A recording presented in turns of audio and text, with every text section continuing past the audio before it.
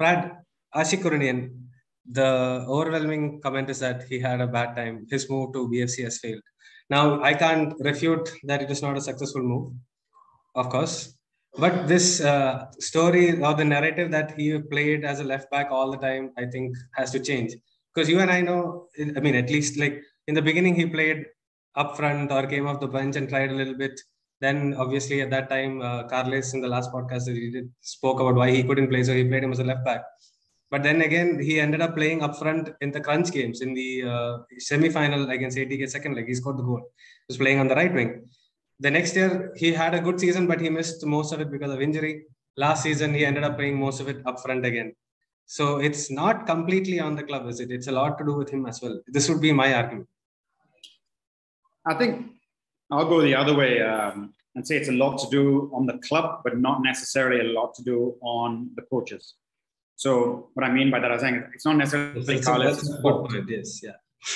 Because if the club don't recruit, like the cliche thing is you should have 2 players for every position. If the club had 2 left backs, then when Ashique's not doing certain things as a right winger or left winger or in a position that, let's say, Carlos wanted him to do up front, that's the coach's responsibility then to coach the player to do that. That's the job. Unfortunately, in the ISL, you don't get enough time to coach.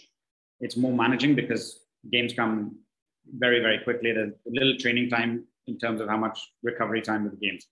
But if you're at a club for multiple years of that and the same coach has been there, the coach should be able to fix those problems because you were not recruited as a left back. You were recruited as an attacking player to play on the wings. And then obviously the injury happened and all that. But after that, the next coach coming in and the next coach coming in, we're using him as a left back.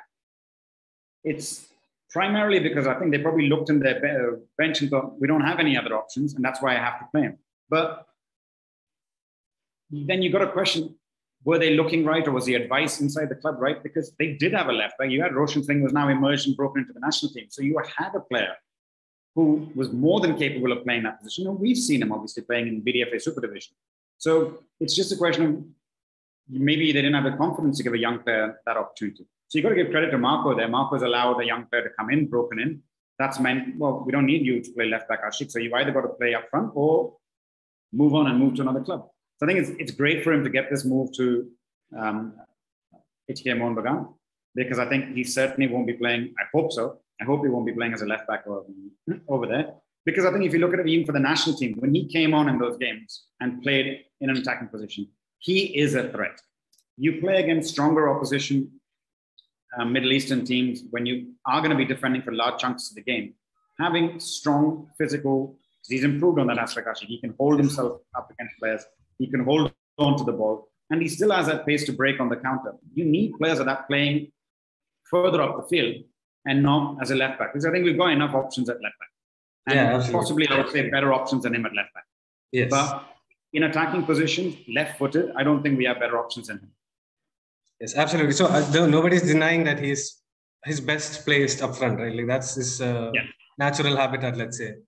But as a left back, do you think at the time when he came into the club, obviously left wing was Sunil. There was no way he was breaking into that space. Udanta was at that time someone who they really, really rated very highly, who had a good performance a year before. The only option was to play up front. And I think there was a period of time when they 3 played up front, but they didn't score much or do much damage other than Sunil being the only lone scorer. Yeah, I think, look, I mean, I've seen him play as a 9 and there's talk about I had him at Pune as well. I don't think he's great with his back to goal because his main threat is when he's facing the goal. But look, when you move to a club like BFC and you're a left-sided player and you know Sunil Chhetri is there, there's 2 ways of mindset approaching that. Do you join that club thinking, I'm going to be better than him, I'm going to make him go on the bench and I'm going to play? Or do you go with am I going to try and assist him and get as many assists and make sure I play in the team, right? Or try and make a partnership with Chhetri or whoever the striker is. So I think some players, it's how you react as a player. I think that's why I admire Liston a lot. He's gone to a club where like ATK Mohun Bagan, a lot of people said, oh, you're just going to go there, sit on the bench. He won't play. They've got Manveer, they've got David Williams, they've got XYZ. But he went there and he's kicked on from his season that he had at Hyderabad. And I think that's what you want to see young players do, saying, listen, now this is my turn. It doesn't matter if there's a legend playing there.